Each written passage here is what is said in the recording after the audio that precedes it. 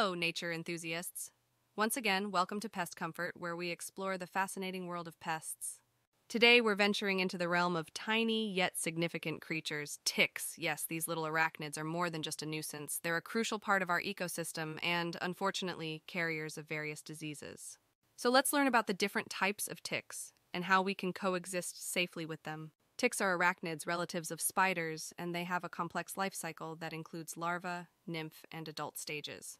They require blood meals to progress to each stage, making them potential transmitters of diseases. Here are the different types of ticks that are most encountered. Let's start with one of the most well-known ticks, the black-legged tick, often associated with Lyme disease, found mainly in wooded areas of the northeastern and midwestern United States. They have a 2-year life cycle and are most active in warmer months. They can also transmit anaplasmosis, babesiosis, and Powassan disease. Next, meet the Lone Star tick, easily recognized by the white dot on the female's back. These ticks, common in the southeastern and eastern United States, can cause ehrlichiosis, tularemia, and southern tick-associated rash illness, STARI. Interestingly, bites from the Lone Star tick can also lead to alpha-gal syndrome, a red meat allergy. The American dog tick prefers open, grassy areas and along walkways and trails. While it primarily targets dogs, it can also bite humans, transmitting diseases like Rocky Mountain spotted fever. This species is most active in the spring, summer, and fall. Contrastingly, the brown dog tick is unique, as it can complete its entire life cycle indoors.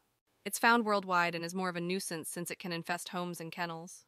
While it prefers dogs, it's known to bite humans too, making it a concern for pet owners. This tick can transmit canine ehrlichiosis and babesiosis. In the Rocky Mountain states, the Rocky Mountain wood tick is a concern.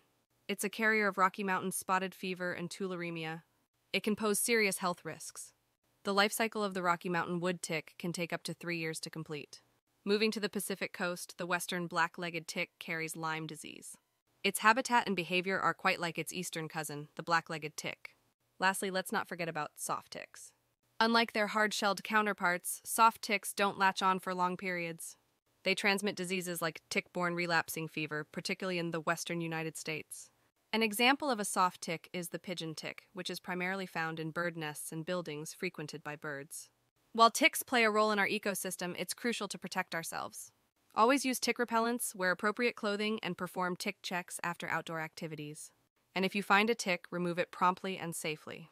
Understanding these tiny creatures allows us to respect their role in nature while safeguarding our health. If you find this video informative, give us a thumbs up, share with your friends, and subscribe for more pest insights. Stay curious and see you in the next one.